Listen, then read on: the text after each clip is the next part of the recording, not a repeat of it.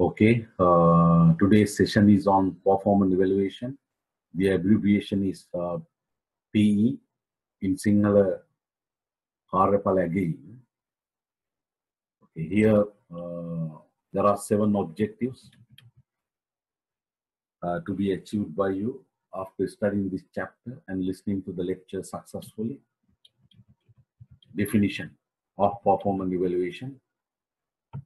A management theorist, Gluick, Professor William F. Gluick, defines performance evaluation as the personal activity by means of which the enterprise determines the extent to which the employee is performing the job effectively.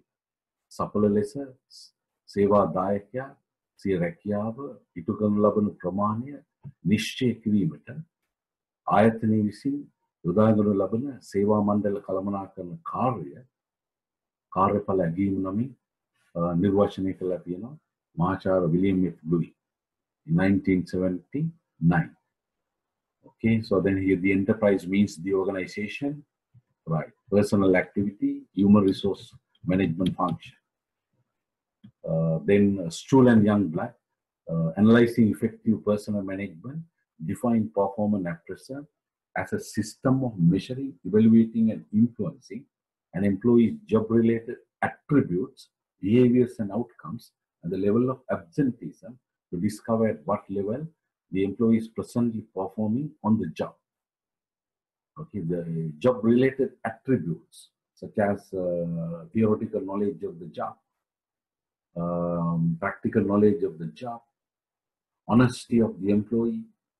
These are job-related attributes. Then the behaviors include attendance, punctuality, cooperation, etc. Then outcomes are the things that the particular employee has produced within a particular period of time that is considered for performance evaluation. Then level of absenteeism, the number of days the employee was absent, right? Okay, then here the Struhl and Youngblood, so they have used the term performance appraisal instead of performance evaluation. So performance appraisal can be considered as an alternative term to performance evaluation. In performance evaluation, yes, here look at this definition. Performance evaluation is a systematic process by which the organization determines the degree to which the employee is performing the job in relation to the set norms and standards for a particular period of time and identifies the employee potential for development. So here the set norms and standards, කලින් තීරණය කරන ලද ධර්මතා ප්‍රමිතීන්ට අනුව සේවාදායකයා වැඩ කරන ලබන ප්‍රමාණය. And also identifies the employee potential for development. දැන් සේවාදායකයාගේ සංවර්ධනය සඳහා ඔහුගේ අයගේ සංවර්ධනය සඳහා සේවාදායකයට හැකියාව විභව්‍යතාව. The employee's potential for development. Okay, so then performance evaluation indeed is a systematic process that is used to determine the extent to which the particular employee is performing the job in relation to performance targets, let me say performance targets for a particular period of time. So there must be a particular period of time. That may be 1 month, that may be 3 months, that may be 6 months, that may be 1 year. Okay, so look at this image. So these are the employees. Okay, this is the person who does the evaluation. We can label that person as the evaluator. So these are the evalues whose performance is going to be evaluated. Okay, so then look at this image. Performance appraisal. So this person seems to be the person who does the performance evaluation, the performance appraisal. That's the alternative term for performance evaluation.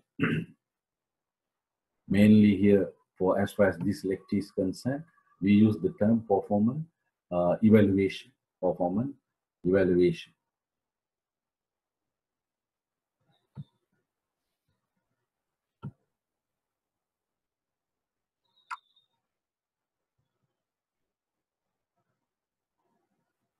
Okay, have a serious look at this picture.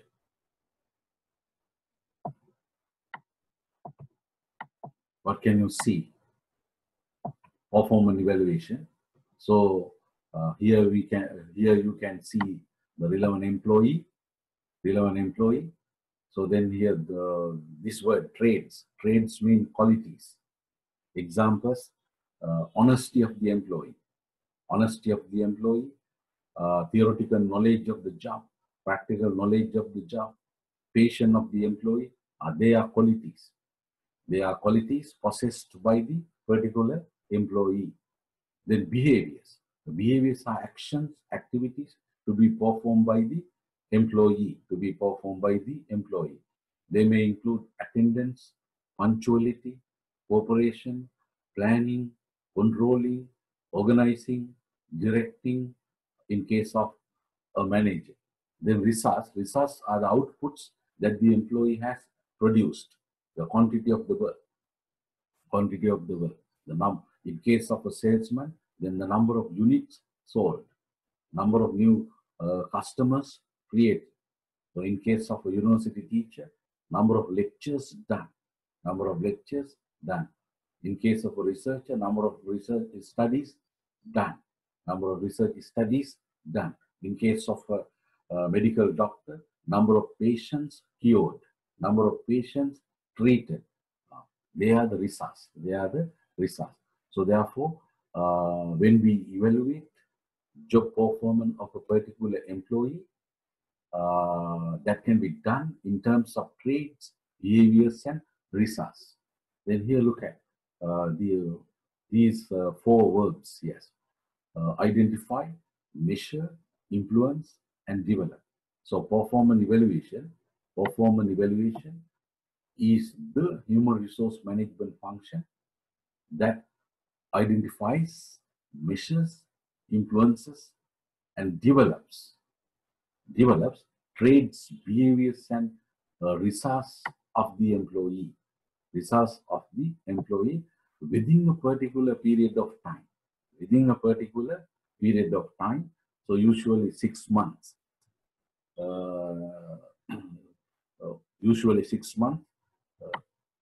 Some organizations do performance evaluation for every year.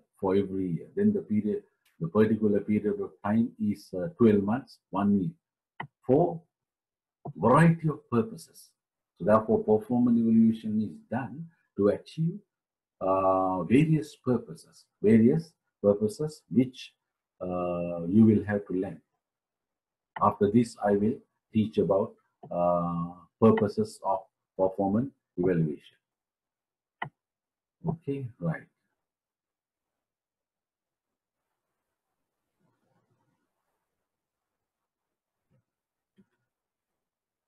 Now, importance of performance evaluation. So under the subtopic purposes of performance evaluation. These purposes can be grouped into two categories. First category, administrative purposes. Second category, development purposes. So what do you mean by administrative purposes? Performance evaluation provides a set of information needed to perform successfully many HR functions, such as human power planning, pay management. So likewise, so then I will discuss in brief each human resource function,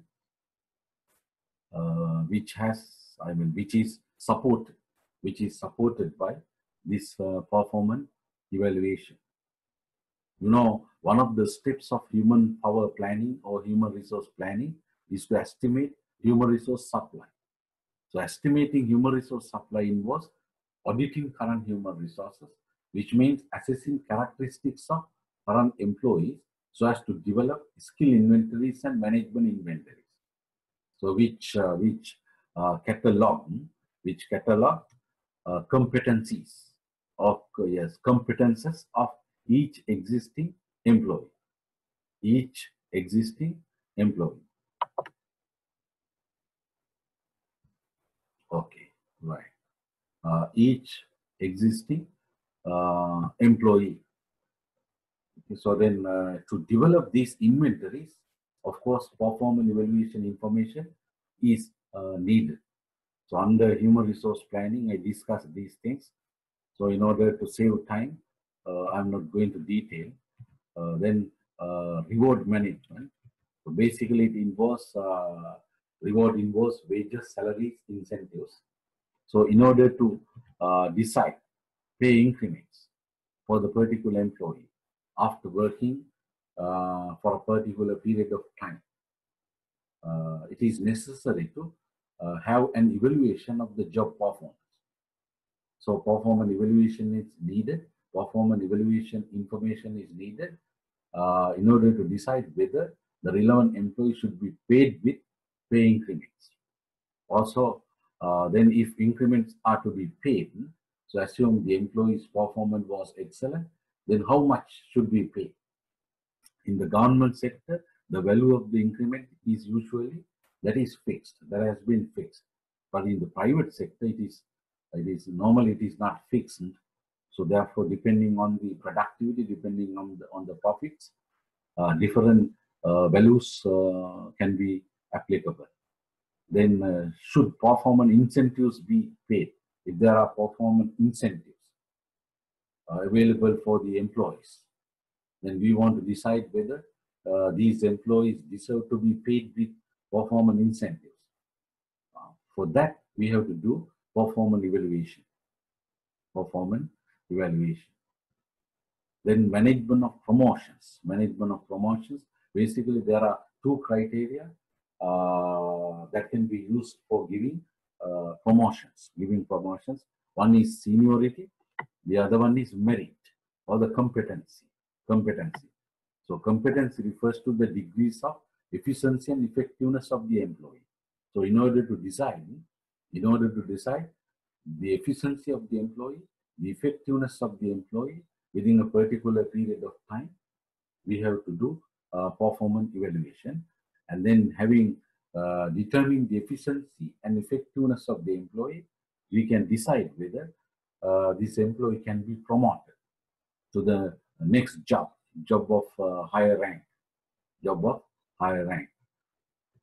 Then administration of transfers.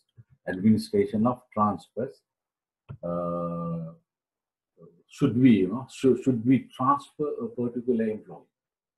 So we want to decide. Then we should do performance evaluation, right? As far as the current job is concerned, can the employee perform this job successfully? Or assume can't. Then in order to decide that, we have to do a performance evaluation. And having done the performance evaluation, then we can decide whether we should transfer this particular employee. Assume the employee cannot perform the job, but there is another job in another department which the employee can perform successfully. And then we can transfer this employee to that department to perform that job. So administration of transfers. Then discipline administration. Discipline, of course, is a very, very important thing for productivity and for various other business purposes. So therefore, if an employee violates a certain rule, he or she should be punished through a disciplinary action fundamentally. When determining the degree of severity of disciplinary action, performance evaluation information is useful. Disciplinary action may be a termination, maybe a salary cut, maybe a demotion. So therefore, we want to decide which punishment should be given to the particular employee who has been wrong, who has violated a certain rule or rules of discipline. For that, we should know whether this person is an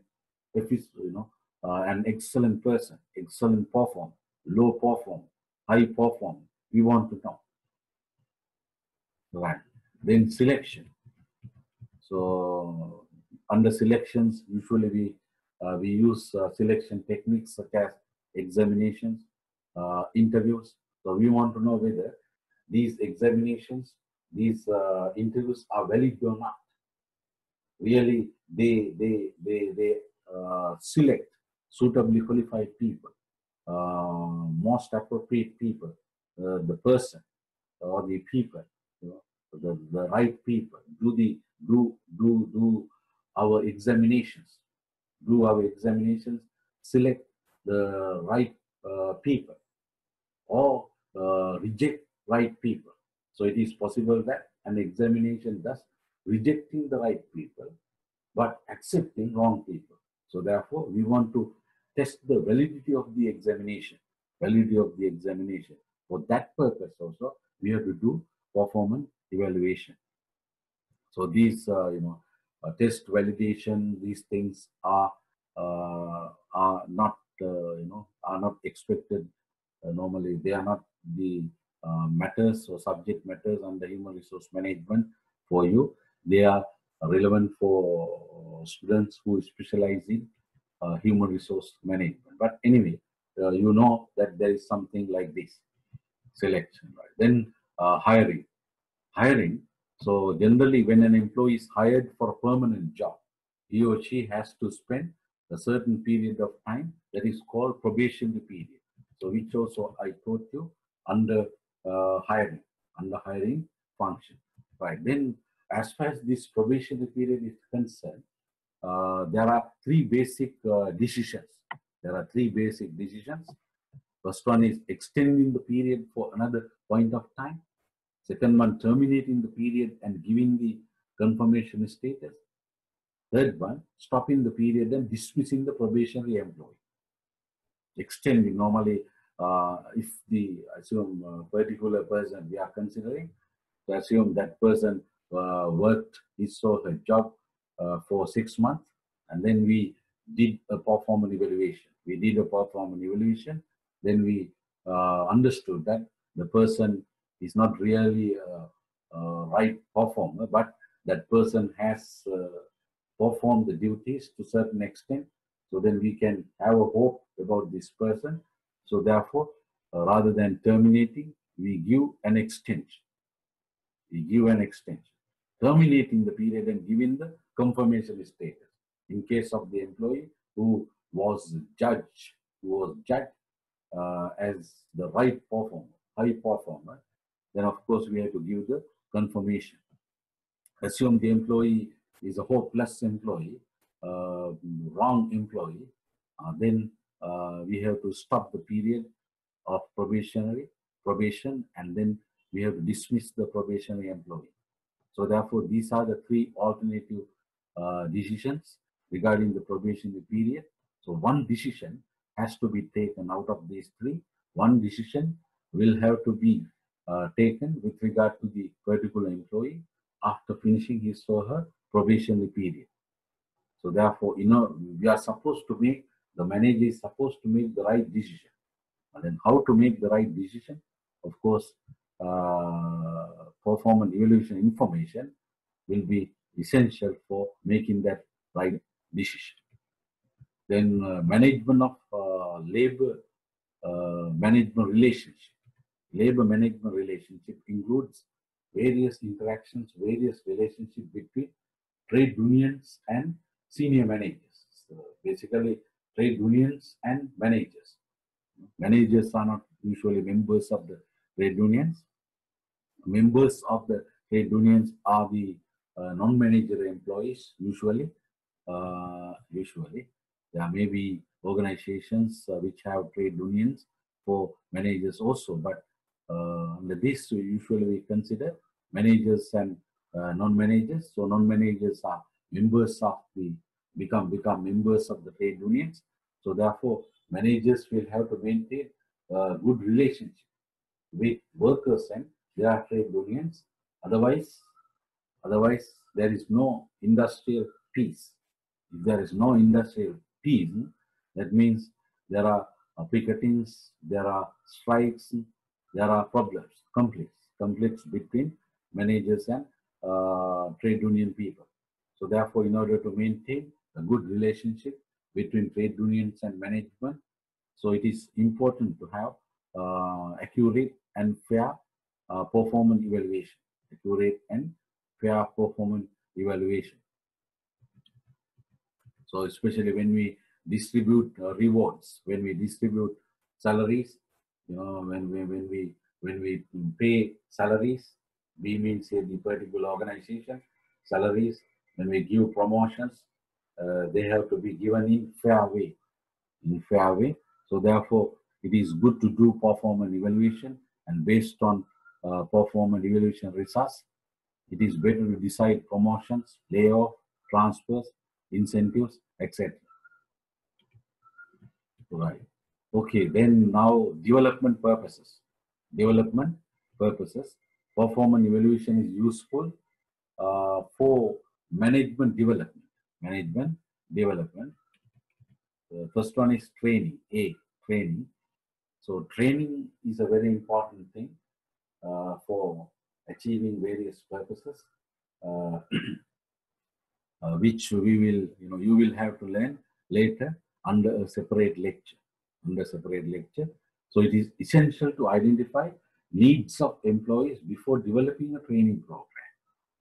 So before developing a training program, it is essential to identify needs or weaknesses or areas of improvement of employees. Improvements of employees. So in order to identify training needs, areas of improvement, it is essential to do performance evaluation. So therefore, identifying performance deficiencies of employees. Performance evaluation for identifying performance deficiencies or defects or weaknesses, gaps of employees. Performance evaluation is an effective source. Right. Then success of training programs. මෙතන කියන්නේ ඒ කියන්නේ training වලදී කියන්නේ ඒ කියන්නේ සේවාදායකින්ගේ පුහුණු අවශ්‍යතා හඳුනා ගන්න අවශ්‍ය වෙනවා. ඒ අය දියුණු කරන්න, ඒ අයගේ අඩුපාඩු නැති කරන්න, ඒ අය වඩා සාර්ථක සේවාදායකින් කරන්න. ඒතකොට පුහුණු අවශ්‍යතා හඳුනා ගැනීම ඉතා වැදගත් ක්‍රමයක් වශයෙන් කාර්යඵල ලැබීම සඳහන් කරන්න පුළුවන්. ඒ වගේම දැන් මේ දෙවෙනි එක කියන්නේ success of training programs. ඒ කියන්නේ training program එකක් ක්‍රියාත්මක කරාට පස්සේ ඒක සාර්ථක වුණාද නැත්ද කියලා තීරණය කරන්න කාර්යඵල ලැබීම තොරතුරු වැදගත් වෙනවා. So after implementing a certain training program, we want to know whether that training program was successful or not. In order to do that also, we have to do performance evaluation before the training and also after the training. So we have to assess the job behavior of the employee, the knowledge of the employee, job behavior of the employee. For that, we have to do performance evaluation. Then proper direction. So it is possible for a superior, for the boss to obtain information through performance evaluation, so which is useful for his guiding or her advising subordinates. So when the superior needs to advise subordinates, the superior can use the performance evaluation information. And based on performance evaluation information, the superior will be able to identify the matters for advising, the subject matters for advising, guiding. So therefore, performance evaluation is useful for proper direction, proper supervision. Then this D, better productivity. Of course, productivity is, it's a very, very important thing. So without productivity, there is no organizational success. There's no organizational development. There's no employee development. So therefore, productivity. Basically, that's the relationship between inputs and outputs. In simple, the number of units produced. So performance evaluation increases mutuality between each subordinate and superior. It generates and encourages favorable employee-subordinate relations. Proper performance evaluation reduces employee anxiety as they know how they are performing. මොනවද කරන්න ඕනේ මොකද්ද රාජකාරී කරන්න ඕනේ කියන එක ඒවා හරියට සේවාදායකයා දන්නේ නැත්නම් ප්‍රශ්නයක් තියෙනවා. ඒක කොහොමද හරියට ඵලදායීත්වය ඇති කරන්නේ? කියන්නේ productivity. productivity කියලා කියන්නේ ඵලදායීතාවය ඇති කරන්නේ කොහොමද කියන ප්‍රශ්නේ මතුවෙන නිසා. But if they are clear, මොනවද කළ යුත්තේ, මොනවද ළඟා කරගත යුත්තේ, මොනවද අදාළ කාල සීමාව තුළදී ඉටු කරගතු ඉලක්ක ඒවා පැහැදිලිව සඳහන් වෙනවා. There is no employee anxiety. Anxiety is a psychological problem. So, right, stress, employee stress. So then there's no employee stress. If there are proper definitions of duties, if there are proper definitions of targets or objectives to be achieved by the employee, so these things can happen if there is good performance evaluation. So therefore, all these things will contribute to better productivity of the employee and then better productivity of the organization. Okay, so then you can understand how performance evaluation contributes to human resource management functions. Have a look at this. So it shows performance evaluation contributes to these HRM functions. So this figure shows how performance evaluation, what are the HR functions to which performance evaluation contributes. Human power planning, human resource planning, so selection, hiring, training, promotion, reward management, transfers, discipline administration. Okay.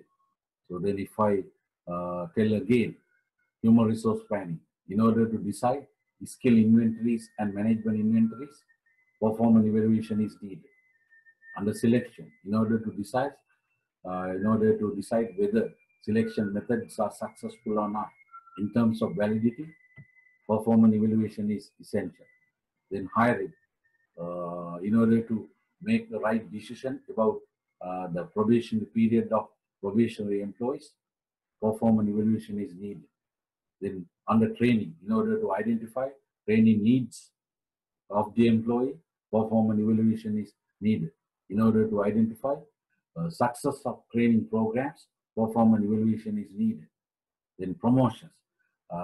In order to give promotions, it is essential to determine competency, the merit, the efficiency and effectiveness of the particular employee within the particular period of time. For that, performance evaluation is essential. The reward management, in order to decide whether the employee should be paid with the salary increments, then how much should be paid, and then whether the incentive should be paid to the employee. To decide all this, performance evaluation is essential. Then in order to decide transfers, performance evaluation will be useful. Then discipline administration, in order to decide the gravity of the disciplinary action, performance evaluation will be useful. Okay, all right.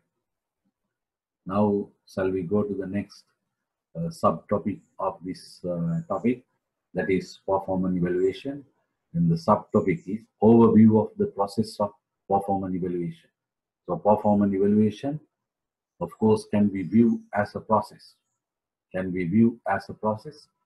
that contains certain distinct steps. You see this figure, this one, figure 2, process of performance evaluation. Have a look. This is the process of performance evaluation. How many steps? It has 10 steps. First one, establish objectives of performance evaluation. That's the first one. Objectives of performance evaluation. And the second one, to formulate policies of performance evaluation. Policies of performance evaluation. Third one, establish criteria and standards of performance evaluation. Then the fourth step, select method or methods of performance evaluation. Fifth one, design performance evaluation form and procedure. Then number 6, train evaluators. Number 7, do the actual appraisal or evaluation. Then after doing the evaluation, then the number 8 is to have a discussion of performance evaluation results. Then number 9, make decisions, the relevant decisions, and then stop. Then last step, according to our model of performance evaluation, that is review and renewal. Review and renewal. So the brief discussion has been given in the note. So therefore, please study them depending on the time. So I will cover more important things. Okay, step 1, establishing objectives of performance evaluation. That's the first step of the process. So why should we do performance evaluation? That we have to decide. The particular organization. Okay, so assume there is a particular organization that wants to do performance evaluation. So therefore, that organization first has to decide why. So what are the purposes? So what are the objectives that the organization wants to achieve by doing performance evaluation? So these are some examples of performance evaluation objectives. To ascertain the current level of job performance of each employee. To ascertain strengths and weaknesses of employees in order to train employees. Right. Then to identify training needs of each employee so as to improve each employee's job performance. Then to ascertain potential performance and development needs so as to develop the employee for promotions. There are high performers, so therefore we want to identify high performers who can be promoted, to do jobs of higher ranks, higher responsibilities. Then to provide a fair and objective rationale in order to reward employees, paying salaries, paying incentives, giving welfare facilities, various welfare facilities. So there's a need of having a fair and objective rationale.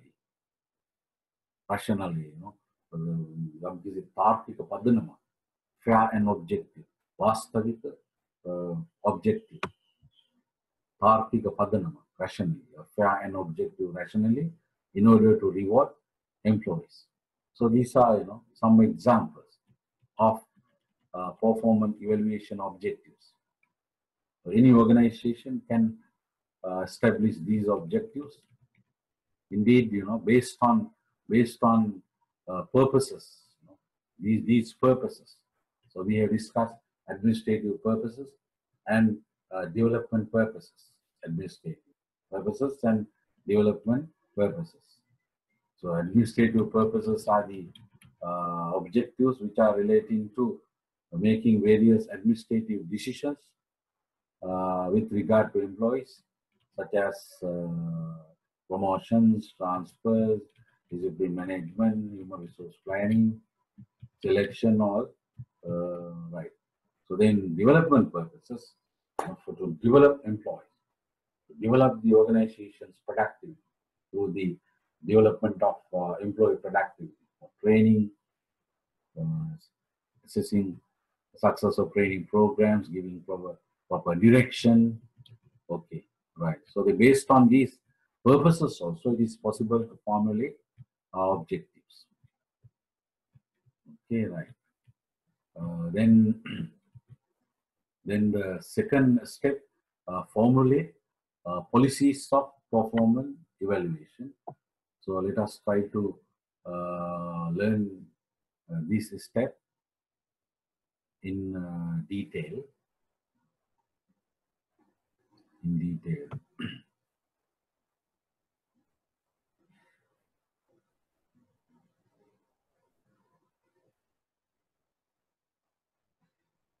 Okay, here we have the right.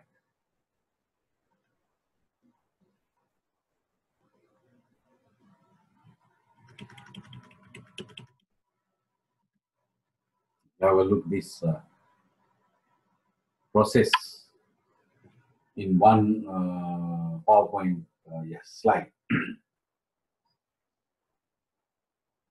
So in one PowerPoint on one slide, you can see the entire picture, the process of performance evaluation. Okay, so now we are going to discuss this one. Of course, you are not supposed to have an in-depth, detailed understanding about each step. But anyway, certain steps are more important, so I will discuss about them.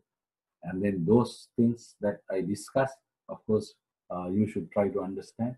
And of course, you are supposed to have that understanding. Okay, then, right now the objectives discussed, then this one, formulate policies of performance evaluation. Right. Then, so these are the, there are 4 policy issues. There are 4 policy issues. There are these look at this. There are 4 questions about which clear-cut policy decisions will have to be made. Distinct policy decisions will have to be made with regard to these 4 questions, 4 problems. What is the first one? Whose performance should be evaluated? Second one, when should performance evaluation be done? Third one, how often should performance evaluation be done? And the fourth one, who should do performance evaluation? Who should do performance evaluation? Okay, take the first one. Whose performance should be evaluated? Of course, there are many types of employees within a particular organization. They may be permanent, of course, they're not maybe. They are permanent employees, then temporary employees, casual employees, part-time employees, full-time employees, contract-based employees. So there may be different types of employees. So then we will have these alternatives. We will have these alternatives. So we can do performance evaluation only for permanent employees, or we can do performance evaluation only for permanent and temporary employees, or for all employees, including casual employees. So likewise, there are several alternatives. But ideally, if the organization, the ideal answer for this is, the ideal policy decision has to be taken regarding which employees to be evaluated. At least permanent employees will have, must be evaluated. At least every organization must evaluate job performance of permanent employees. At least that decision has to be taken. But in case of a very good organization, in order to increase the possibility of realizing all the purposes or many purposes of performance evaluation, the organization can decide to evaluate all the employees, including temporary employees and casual employees. Of course, the relevant organization must have the right time, also must have the right cost, must be able to bear the relevant cost. Okay, right. Then when should performance evaluation be done? When should? There are 3 approaches. First one is fixed time approach. Fixed time approach. So this approach is alternatively called unitary time approach. Unitary time approach or fixed day approach. So in this approach, the employee's performance is evaluated within a certain period of time. Okay, so assume I am the evaluator. So then I have 10 subordinates, evalus, subordinates. So then I am supposed to evaluate job performance of these 10 subordinates. So then to do job performance of these 10 subordinates, I decide 2 days. Then on these 2 days, I will fully concentrate on performance evaluation. Then I will complete the whole thing. Within those 2 days. Those 2 days, assume 2 days of the third week of December. Third week of December. 2 days of third week of December. Another example, assume I do the performance evaluation twice per year, 2 times per year. Then third week of first week of July, and then third week of December. That is another example. So entire week can be used depending on the number of employees. Of course, if there are many employees to be evaluated, the required time is longer. Within 1 day. Usually it is not possible. But if there are 5 employees, maybe maximum 10, it may be possible to do the evaluation by taking 1 day or 2 days.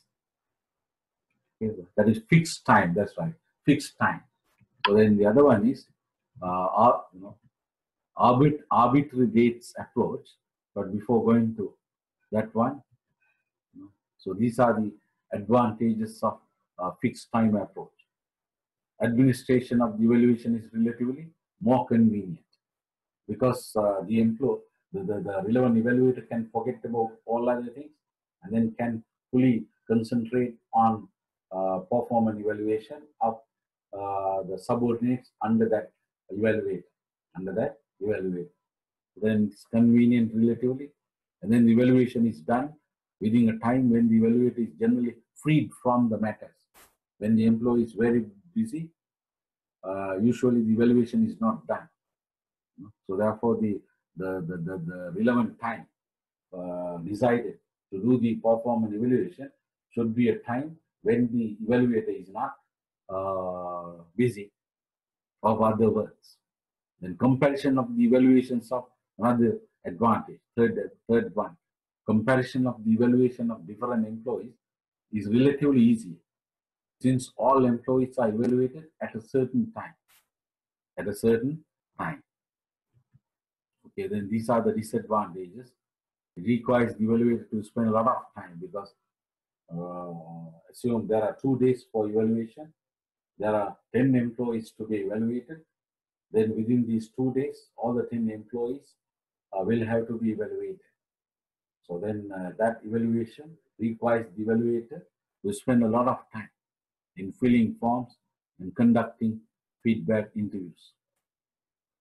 Okay, so it might lead the evaluator to want to finish it quickly, resulting in occurrence of incomplete and inaccurate evaluation. This may be a problem. If the evaluator doesn't have right time, doesn't have the right effort, then the evaluator might decide to finish it quickly. So then, because there are, in our example, there are 10 employees. So then doing it quickly for 10 employees is a dangerous thing. So in terms of accuracy of the evaluation, because we want to do performance evaluation with the highest level of accuracy, highest amount of accuracy, which is possible. Okay, right. Then arbitrary dates approach, that is the second approach. Under this issue, what is the issue? The policy issue. When should the performance evaluation be done? Okay, the first one is fixed time approach. This one is arbitrary dates approach. Right.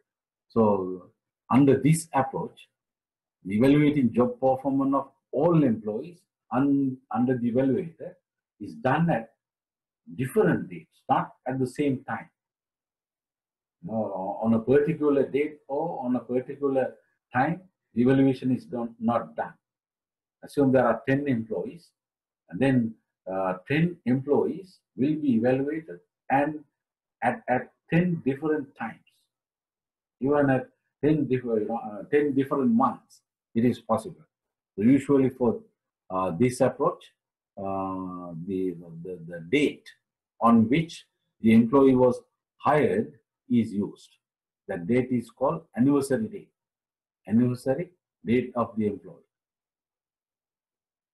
So assume there are 3 employees, A, B, C. A joined the company. A joined the company last year, July 7. B joined the company, August 7. C joined the company, October 1st. Then there are 3 different anniversary dates for the 3 employees, namely A, B, and C. So therefore, based on these 3 anniversary dates, then the evaluation is done. Evaluation is done. So then the evaluation with regard to employee A will be done on July 7. Regarding B, August 7. Regarding C, yes, what is this? September 1st. Okay, October 1st, it's okay. No problem. I think you understood, right? I mean, each employee has a different anniversary date, but in case assume there are 10 employees who were hired on the same day, then the anniversary date is same. There's no difference. But usually, it doesn't happen. If there are 10 employees under a particular employee, they have different anniversary dates, right? These are the advantages. Of course, the advantages of this approach will be the disadvantages of the first approach, that is fixed time approach. The disadvantages of this approach will be the advantages of the first approach. We look at here, the comparison of performance evaluation among employees becomes more difficult,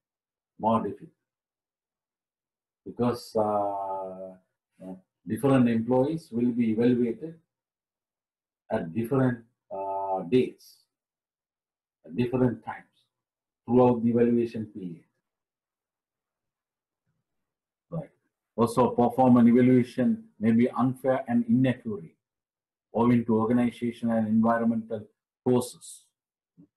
So assume there are many customers today, and then I am the boss, I am the superior. So today I have to evaluate one employee because I have a lot of work. So then I may spend only 30 minutes and finish the evaluation. Assume last week I was not that busy. Then I had to evaluate another employee. So then to evaluate that employee, I took 3 hours. That is possible. So therefore, different time, different effort may happen with regard to different employees owing to organizational and environmental causes. Then evaluation depends on the evaluator's mood. That is also possible. Assume last week I was very happy, then that happiness could impact the evaluation, the quality of the evaluation of a particular employee. Assume today I am very unhappy. That unhappiness that it is possible that unhappiness affects the evaluation badly. For today's employee. I mean, today I have to evaluate as employee B. I am very unhappy. Then my unhappiness may reduce the quality of the evaluation for employee B. Right. Okay, then job cycle approach, that is the third approach under this issue. So what is job cycle? I told you, that is the required time to complete every duty in the job for one time, for once. Job cycle may include a full completion of a major task. Okay, so for example, this one, teaching a certain subject for one class and evaluating that teacher's performance. Job cycle approach. Another example, project engineer. Assume the employee, the relevant engineer has completed the entire project, and after completing that project, that engineer's job performance is evaluated. That is job cycle approach.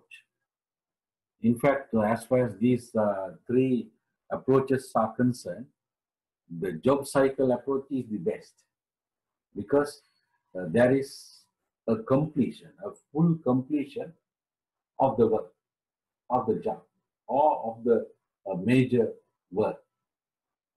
Therefore, it is possible to determine the success of that completion.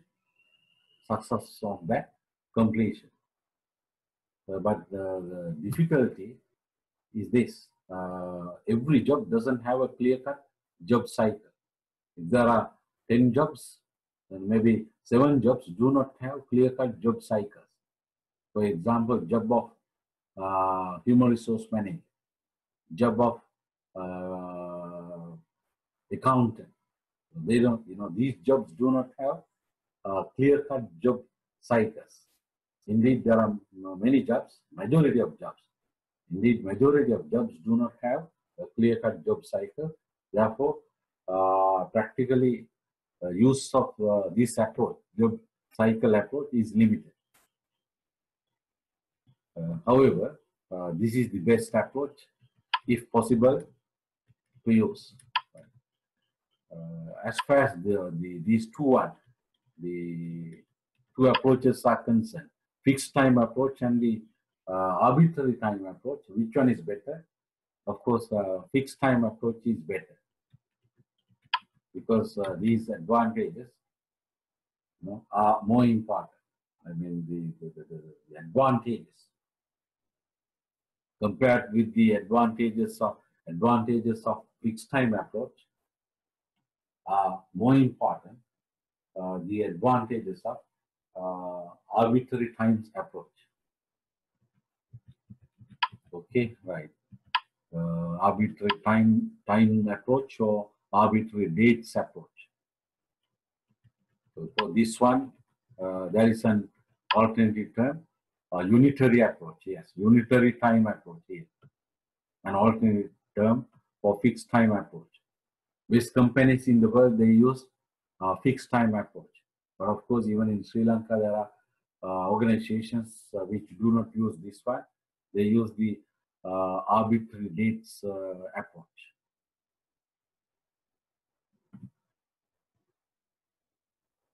Okay. Right. Then the issue, another one, the next issue here. How often should performance evaluation be done? This one. How often should performance evaluation be done? Annually, we can do. Semi-annually, we can do. Quarterly, we can do. Monthly, we can do. Bi-weekly, we can do. Weekly, we can do. Daily, we can do. Any other time also possible. Okay, so then, however, doing performance evaluation daily, weekly, bi-weekly is not practical in many cases.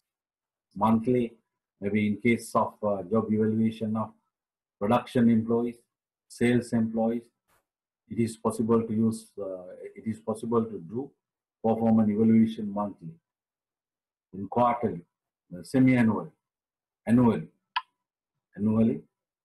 yes. There are companies, they do performance evaluation annually, but the theory of HRM suggests to do performance evaluation semi-annually. Because of the major reason, that is the possibility of giving two feedbacks, two discussions. Okay, if you refer to that performance evaluation model, there is a step called discussion. So after doing performance evaluation of any employee, it is essential to have a discussion of the evaluation done with regard to that relevant employee whose performance was evaluated. So normally the evaluator and the evaluator. So between these two people, there must be a discussion after evaluation. So then if the evaluation is done semi-annually, that means there are two opportunities of giving feedback, having discussion. But if you do annually, only one opportunity of giving discussion and having feedback. So giving two feedbacks is always better than giving one feedback.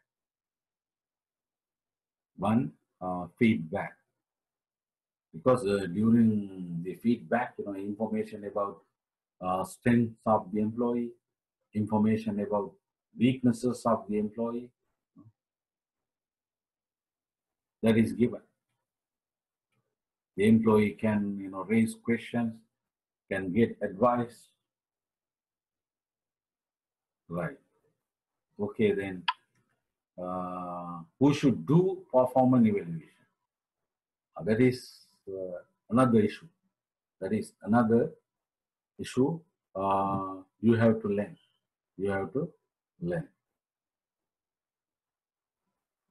Okay, have a serious look at this picture.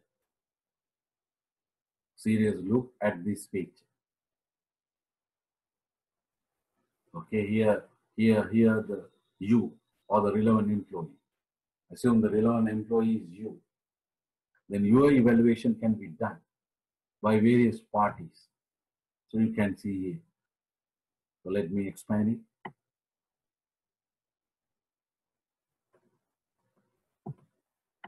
So this is you. Okay, here there is a person who is peer.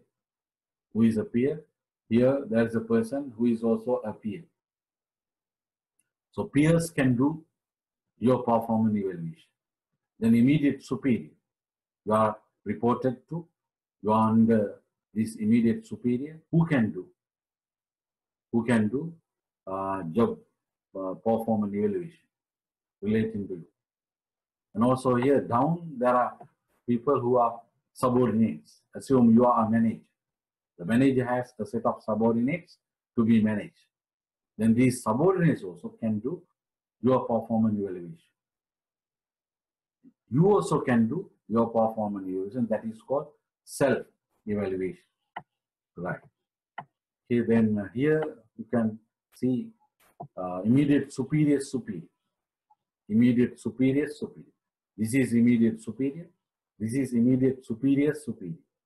So immediate superior also can do the job performance evaluation.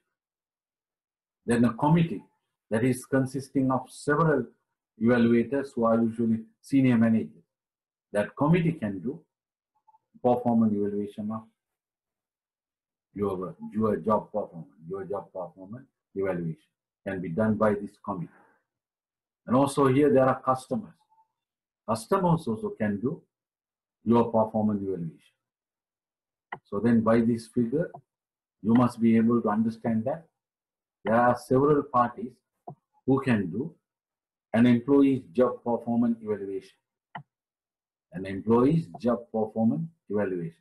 So that means there are different types of evaluators. Who can be used to do performance evaluation of a particular employee. So therefore, there are different alternatives.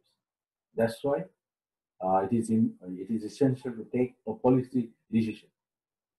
This is the policy. Assume ABC company. It is the policy of ABC company to do performance evaluation by using the immediate superior.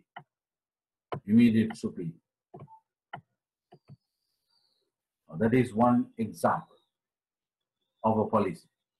Or another example, it is the policy of doing performance evaluation by two evaluators, that is immediate superior and immediate superiors. Okay, the best companies in the world, they are fortune companies. What do they do? Of course, they use four evaluators. They use four evaluators to do the job performance of one particular employee. Four evaluators. There is a special technical term for this evaluation that is called 360-degree evaluation. 360-degree evaluation. It has at least four evaluators. So assume, right, this is, assume this is the university teacher. Okay. Now, who should do perform an evaluation of that university teacher? Okay. So then one party, that university teacher himself or herself can do the performance evaluation. Party one. Then party two, the head of the department. So immediate superior is the head of the department. Then head of the department can do the job performance evaluation. And then the immediate superior, dean of the faculty. Then the dean of the faculty can do the job performance of the university teacher.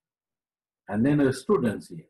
Here assume the university teacher has students. So then the students can do the evaluation of their teacher. So therefore we can use four parties. The teacher himself or herself, head of the department, dean of the faculty, and then students. Four parties. Then these four parties can be utilized to do the job performance evaluation of one university teacher. Because there are several parties involved, the advantages of using each party can be minimized, not minimized, really, maximized. We don't minimize advantages. We are supposed to maximize advantages because each source has advantages and disadvantages. Okay, the time is not sufficient, but anyway, you are supposed to get a general understanding of this issue, not a very in-depth understanding. Then let me take this example, immediate supervisor, right? Take this party, immediate superior or immediate supervisor. So what are the advantages of using immediate superior as the evaluator? One major advantage is this. Immediate superior is the person who has the highest amount of information about the employee, compared with others. For example, immediate superior doesn't have that highest amount of information about the employee, because the immediate superior is the person who is supervising directly. Therefore, the immediate superior has the highest chance of observing the employee. Then the highest amount of information. The first-hand experience about dealing with the employee is there, on the part of the immediate superior. That is also an advantage. Then also the immediate superior knows the disturbances, environmental problems occur during the evaluation period. Better understanding about such things is possessed by the immediate superior compared with other superiors, senior people. That's also an advantage.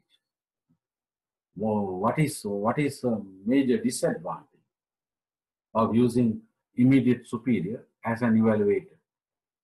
If the immediate superior is a contaminated person, that is terrible. Most likely, the immediate superior's evaluation is not going to be true, not going to be accurate.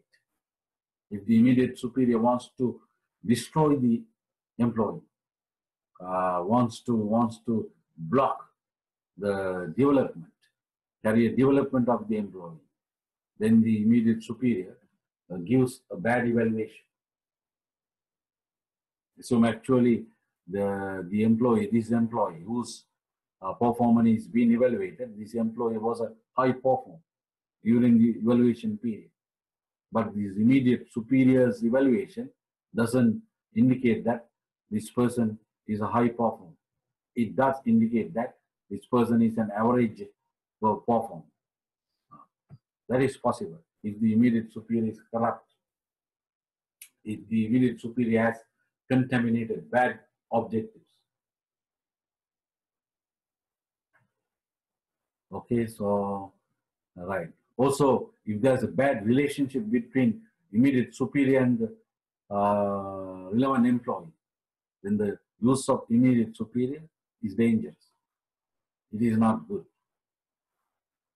But anyway, what does a very good company do? Or what do the best companies do? At least they use two evaluators. Among the two evaluators, so the use of immediate superior, definitely it is there.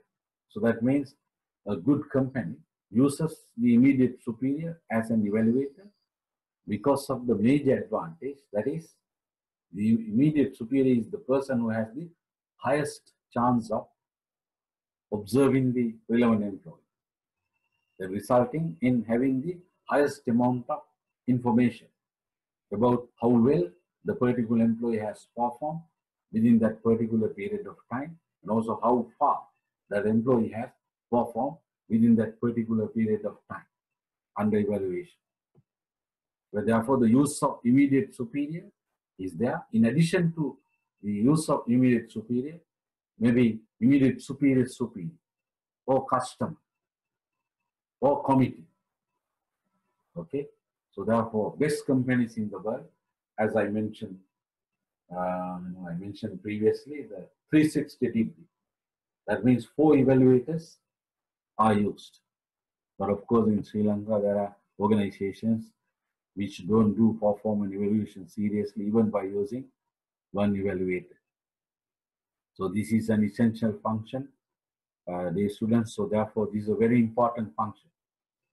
We learn many purposes, a variety of utility, variety of purposes we can achieve by doing performance evaluation. So therefore, the theory of HRM suggests it is compulsory for every organization to do performance evaluation, at least by using immediate superior and another evaluator. Immediate superior and another evaluator. Okay. Right. Now, shall we go to the third step? That also needs to be learned by you to a certain extent. Establish criteria and standards of performance evaluation.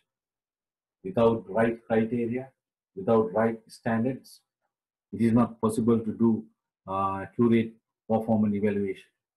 Accurate performance evaluation. Okay, so the criteria. So what are the criteria? Criteria are the factors for evaluation. Factors for evaluation. They are the dimensions of performance upon which an employee is evaluated. You can see here the definition given by Professor Evanswich, and also definition given by Professor Bluey. The factors, the criteria are the factors on which an employee is evaluated. Okay, so then performance evaluation criterion can be defined as a measure or factor of identifying success of job performance. Success of job performance. Right. Basically, these performance evaluation criteria are classified into two categories: objective criteria and subjective criteria. What are objective criteria? What are objective criteria? Objective criteria are factors of evaluation that are quantifiable distinctly. That are quantifiable. Now, objective criteria are easy to quantify, easy to measure. For example, look at this. This is an example. The number of units sold by a salesman. An objective criterion. Okay. Then also objective criteria are verifiable by others. For instance, if two sales executives evaluate a salesman's units sold, each executive gets the same number of units sold. So that means there should not be variation between the two evaluations of the two sales executives. So that is possible in case of objective criteria. In case of objective criteria, if two evaluators give two ratings, two evaluations, then that is not good. So that can happen in case of subjective criteria. Subjective criteria. For example, assume our salesman for the last month could sell 100 units. Then there are two sales evaluators, and then they come and do the evaluation. Assume both do accurately the evaluation, and both will get the finding that the relevant sales person could sell 100 units. So then criteria, objective criteria, verifiable by others. Verifiable by others. Another way of describing and explaining this way. Assume okay, there is a scientist. So we are going to evaluate the job performance of that scientist. Assume that scientist tells that the scientist did 10 research studies and then discovered 10 research findings. 10 research findings. Then I am one evaluator, you are another evaluator. Then both of us, can go and then check whether this scientist has actually done 10 research studies and then has found 10 research findings. It is possible. It is possible in case of the number of research studies done and the number of findings discovered. They are objective criteria. Right. Look at this exhibit. Go to this exhibit that gives examples of objective criteria.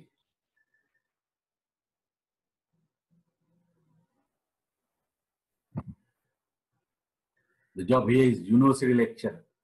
You can see criteria, number of lectures done during the academic year, number of topics covered. Then go to second job, salesman. Number of units sold and number of new customers created. And third job, production work. Number of units produced, number of defects. Project engineering, total cost of completing a project. Number of projects completed. There are two criteria here which are objective. Then fifth, the job. Okay, fifth job. What is that? Medical expert. Then what are objective criteria? Number of patients cured and number of hours of consultation. Okay, now shall we go to subjective criteria? They are factors of evaluation that are not quantifiable distinctly. So subjective criteria are difficult to measure, difficult to define, difficult to verify. But objective criteria are easy to measure, easy to define, easy to verify. Easy to verify. Okay, right. For example, look at this example. Two sales executives evaluate the salesperson's salesman's cooperation. So each executive may not get the same rate. There may be variations between two evaluations of the executive because of the subjectivity of the criteria. Okay, so then go to this exhibit 2 that gives examples of subjective criteria. The same jobs under objective criteria. University lecturer. And then what are the subjective criteria here? There are two given. Sensitivity to students' needs and subject knowledge. Difficult to measure, difficult to verify, difficult to define. Then salesman, the second job. Cooperation and interpersonal relations. Third job, production worker. Dependability and housekeeping. Then fourth job, project engineer. Technical ability and originality of the engineer. Difficult to define, difficult to measure, difficult to verify. The medical expert here. Pity towards patients and commitment to work. Okay, right. So then read this sentence carefully and try to understand. It is not appropriate to use only subjective criteria for performance evaluation because they are more prone to certain kinds of errors associated with evaluators. So these errors, I will teach you later at the end, yes.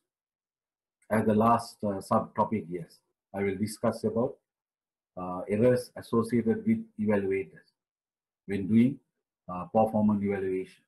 So therefore, okay, the question is here in practice. Should we use both subjective criteria and objective criteria to do performance evaluation? The answer is clear, yes. We have to use both subjective criteria and objective criteria because use of subjective criteria is is beneficial for identifying training needs of the employee, for developing employees. Subjective criteria. But the objective criteria, yes, really, I mean, they are directly relating to the number of units produced. Right. However, remember this also. This one, yes. Performance evaluation based on subjective criteria is subjective rather than objective. Nevertheless, when using subjective criteria, use of some objective indicators, as many as possible, is appropriate. So assume we use this criteria, discipline, this one, subjective criterion of discipline. Then we can use, these indicators to measure. These indicators to measure number of yes, here, the number of rules violations, the number of serious punishments, the number of complaints. These objective indicators can be used to measure that subjective criteria, that is discipline. So therefore, if there are 5 subjective criteria, then it is important to develop certain objective indicators to measure or to reflect the employee's performance on these subjective criteria. Okay, read this Professor Tripathi's mentioning. It's very important to understand the disadvantages of, dangers of using only objective criteria. So it should be remembered that although objective measures of performance are intuitively attractive, they often suffer from several glaring weaknesses, the most serious of which are performance unreliability, and modification of performance by situational characteristics. For example, rupee value of shares is influenced by numerous factors beyond a particular salesperson's control. For example, territory location, number of accounts in the territory, nature of the competition, distances between accounts, price, and quality of product, and so forth. So forth. Can you understand? So assume, we take, okay, we take two salespeople. Okay, two salespeople, person A, person B. Person A, person B. Then one objective criterion is number of units sold. Okay. For the last one, assume person A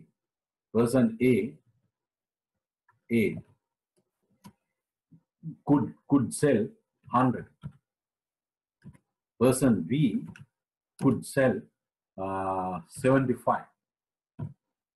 Then as far as this criterion is concerned, then we can judge that salesperson A is better than salesperson B.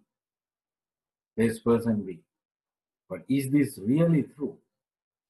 Is this really true? Assume here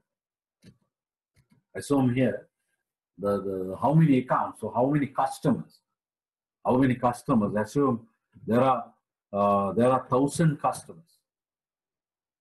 So among the 1,000 customers, salesman A could sell only 100.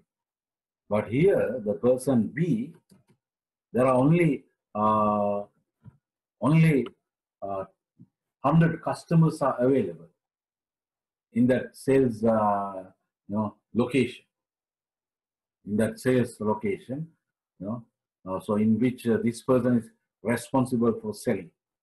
But even though there are 100 customers, this person could sell 75. Then who is better? Really, B is better than A. B is better than A. Okay, you can calculate as a percentage also.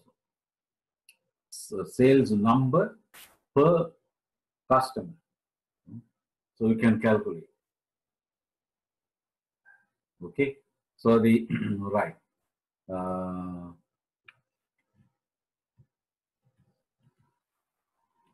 So therefore, there may be factors, which the relevant employee cannot control. The relevant employee cannot control. So therefore, only use of objective criteria is not recommended. Is not recommended. For example, assume another example. Let us take two production employees. Right. So then each production employee uses a particular machine. Okay. So then last month, assume one production employee A could produce 100 units. Then production employee B could produce only 70. But with regard to the production employee B, relating to the machine, there was a problem. And that's why that production employee B could sell only, or could produce only 75 units.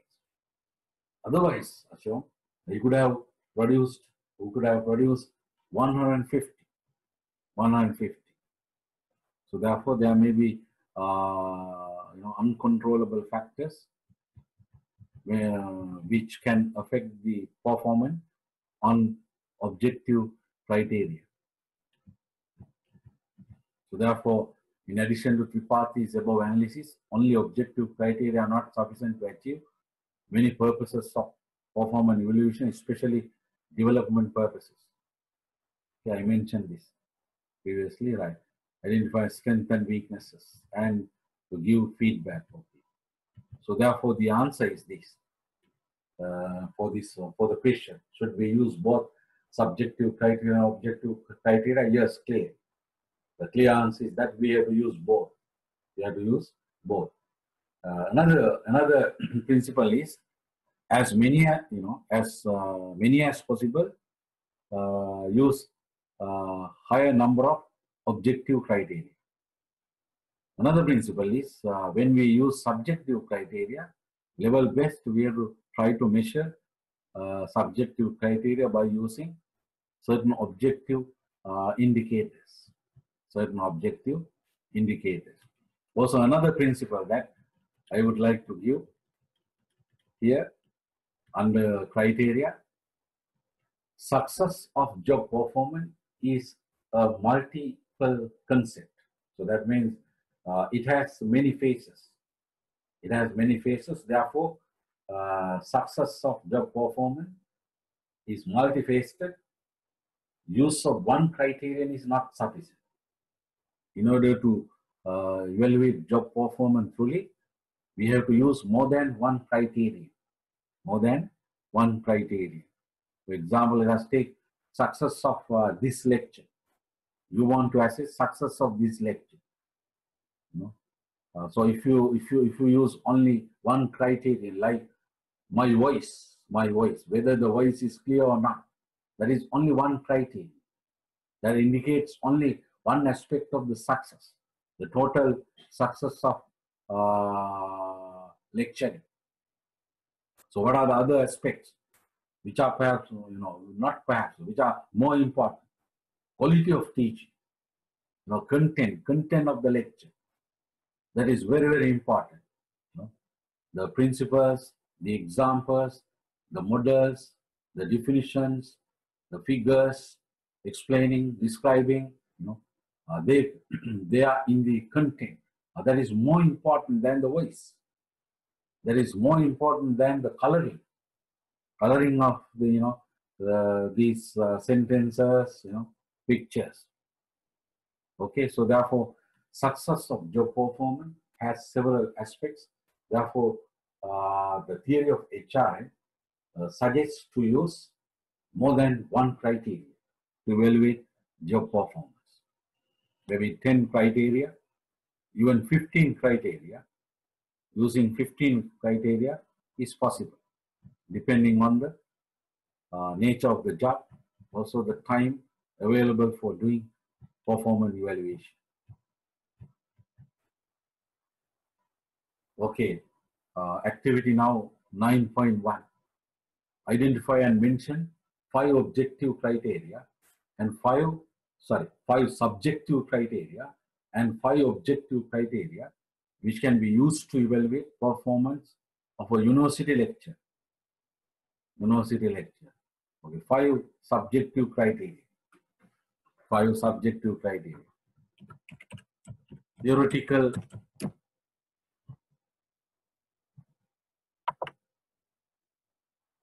Theoretical competence. Some competence includes both knowledge and skills. Theoretical competence of the subject.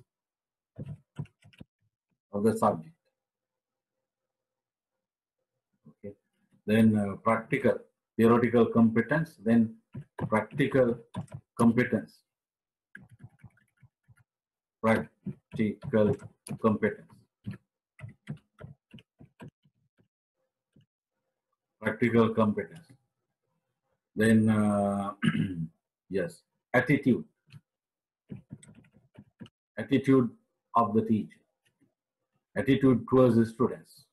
Okay, attitude towards our students. That is another subjective criterion. Then quality of lecturing. Quality of lecturing.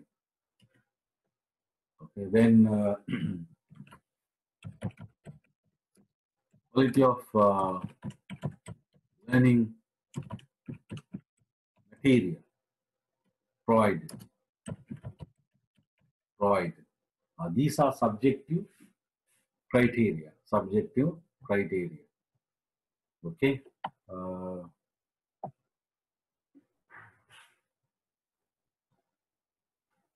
That can be used to evaluate job performance of a university lecture. Okay, right. Then what are the objective criteria?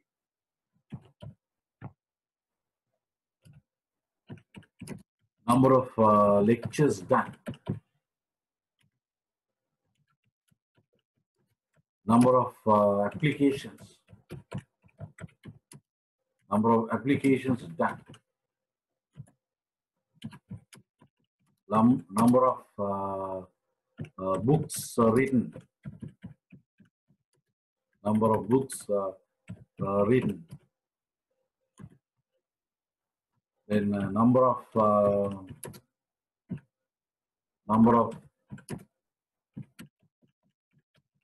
research studies done, number of research supervision done. So likewise, there are many objective criteria because time is limited. Okay, right. So likewise, with regard to any job, it is possible to have a set of subjective criteria as well as a set of objective criteria. Now, performance evaluation standard. Right, with regard to each criterion, there should be standards. So what do you mean by standards? So it is essential to identify performance evaluation standards in order to assess how well and how far kotaran hondin sa kotaran durakada employees are performing their jobs. By using standards, performance evaluation criteria take on a range of values, maybe from 1 to 5, maybe from 1 to 10, maybe from 1 to 100, likewise a range of values. Performance evaluation standards indicate rating scales. So these scales should be developed systematically and fairly. So look at this example. So what is the criterion? Criterion of number of units sold. This is the criterion. Right? This is the criterion. Okay, so then see this example. Relevant standards relating to that criteria. So how many standards here? There are 5 standards. So these are called descriptive standards. Excellent, good, average, poor, very poor. Okay, so these are, what do you mean by excellent? Units between 81 and 100. So these are called quantitative standards, right? Between 81 and 100, that is excellent. So assume our employee could sell 90 units in the last month. Then his performance is excellent, or her performance is excellent. Okay, so then good, between 61 and 80. Average between 41 and 60. Poor between 21 and 40. Very poor between 1 and 20. Okay, right. Then this is another example, which is more demanding because the average performance here is satisfactory, that is between 60 and 69. But here the average performance is between 41 and 60. 41 and 60. So then compared with the example 2, this example is not that demanding. In order to get an average performance, it is necessary to sell only 41. But here, in order to get an average performance, it is necessary to sell at least 60. At least 60. Okay. So this example is more suitable for an organization which has a severe competition. Also, this example is suitable for a situation where the organization has been working successfully and achieved several successes, and then the organization wanted to achieve progress of success. To be better in terms of success. And then this example is suitable. Okay, here you can see, look at this image. Outstanding, excellent, good, average, poor. So here the very poor standard is missing, but here there are 5 standards. Okay, think of your examination. Think of your examination. Okay, so then for your examinations, so there are standards. A plus, A, B plus, B, B minus, C plus, C minus, C, D, D minus, E, all are standards. All are standards. Okay, so because of standards, then remember, performance evaluation criteria take on a range of values. Range of values. So standards reflect different levels of success with regard to a performance evaluation criterion. Performance evaluation criterion. For example, assume number of lectures. If you take number of lectures, okay, the number of lectures. What are the standards that we can develop? Number of lectures. Of course, systematically, we have to do that. The intervals should be consistent among the levels, among the standards. Okay, we can say excellent. Excellent, excellent. The number of, assume the relevant university teacher has been given the target of lecturing, doing 15 lectures. 15 lectures. So then, if all the lectures were done, that is excellent performance. An excellent performance. Then good performance, 14 lectures done. Then satisfactory performance, 13 lectures.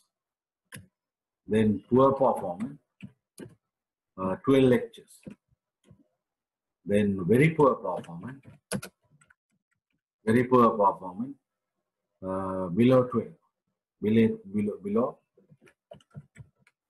below 12. Okay, this is one example of standards related to the criterion of number of lectures. Okay, another more demand, okay, this is more demanding. That's less demanding. Excellent, between 13 and 15.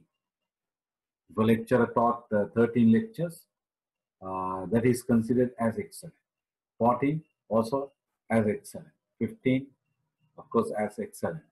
Then good performance. Good performance between 10 and 12. 10 and 12. Then satisfactory performance between 7 and 9. Then poor performance between 4 and 6. Then very poor performance below 4. Okay, this is less demanding. Okay, this is an example.